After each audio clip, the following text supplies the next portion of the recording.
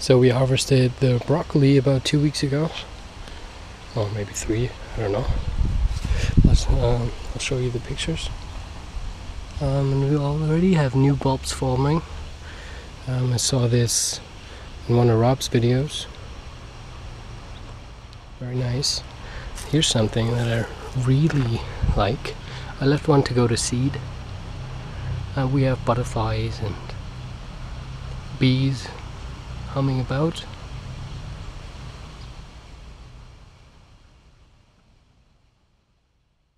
Something nice to watch, I guess.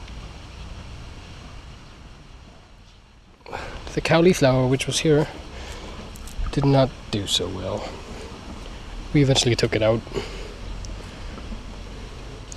Okay, let's have a look inside the greenhouse.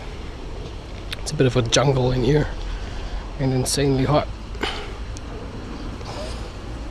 I'm harvesting tomatoes on a daily basis. I'm jarring for the winter, or canning I think is the right term. Cooking soup, making salad.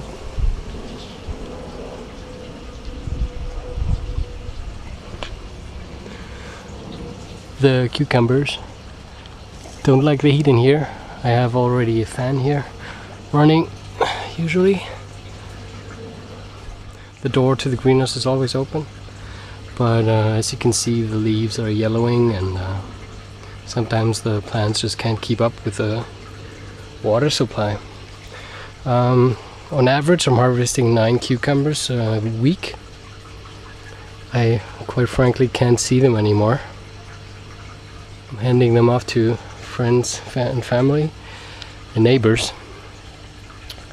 Yeah, this tomato plant is growing like 6 feet up, or maybe 5 feet up and 5 feet down again. And I'm definitely gonna keep seeds from this one because it's doing great. There's lots of tomatoes on here, and it just keeps going. I've decided not to prune anything anymore. I'm just gonna leave it there, leave it at that for the rest of the season. See what happens. My miniature cubes, Mexican miniature cucumbers, are finally producing. At first they would produce this little fruit and they wouldn't mature and just fall off once you touch them.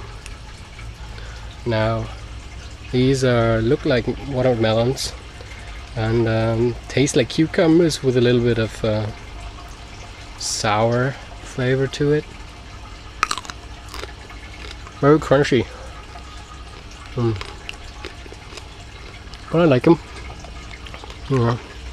I had some trouble with my aquaponic tomatoes. Not so happy with those.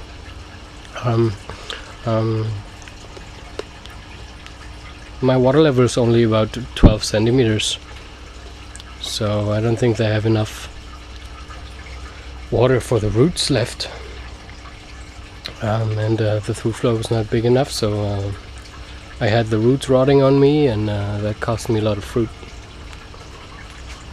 Okay, the pepper jungle is producing peppers like crazy. I have to tie up these plants, otherwise they'd fall down. Let's see if we can't find a few good ones.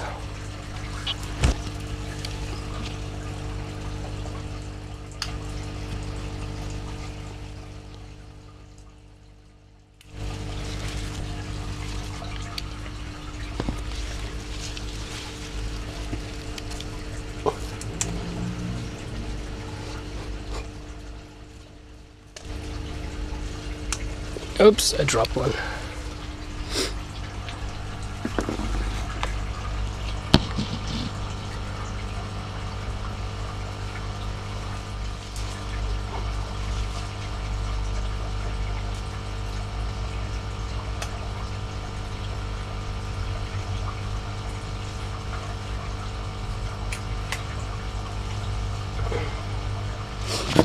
Okay, these are snacking peppers, so they only get to this size. Over here are the mini tomatoes. They're doing fine, but they're about done, I guess. Once I harvest them, I'm gonna harvest the rest of them, I might say. I'm just gonna pull them out. This is pak choy, just has gone to seed. I'm gonna show you how I collect seeds in a few minutes.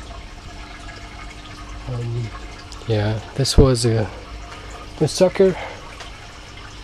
I rooted, and it's growing like crazy.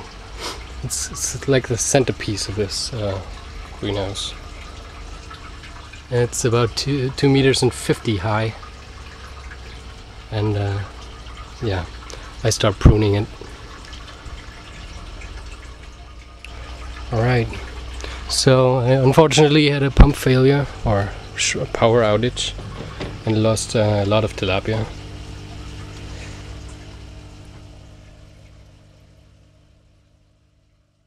Hello goldfishies! Yeah, as I said, I had 100 tilapia in there, small ones, and I lost about 3/4 of them. I was about to cry. Right, other than that, it's still going, no plant losses. That would have been even more sad. Alright, changing scenes.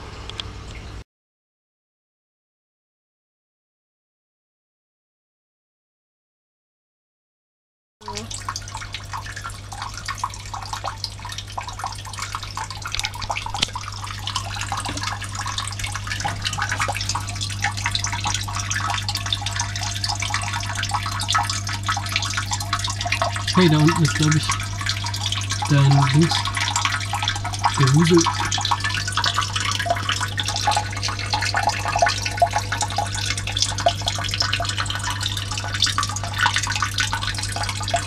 Ich muss auch einmal ein Foto machen.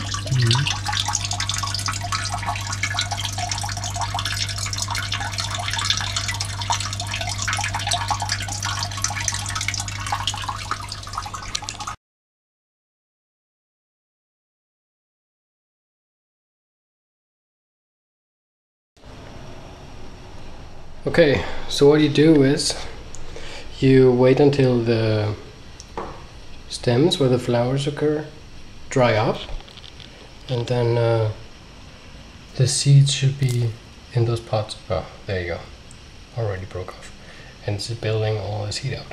That's how the plant actually then distributes its seeds.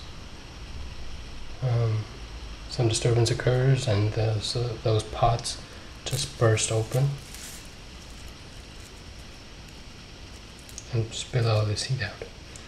So I did this already with a few pots, and there you have all those black pearls. Those are the ready to go seeds. You just put them in a jar. I like to use anything that's left over. Just put it in, label it, and use it next year. So let's see how much we can get out of this one. Okay, so if I count correctly, these are 174 seeds out of one plant. That's not too bad. It's a bit of work, but I think it's worth it.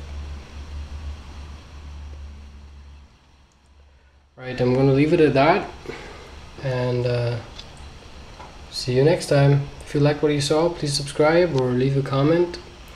I'm open to questions. Bye bye.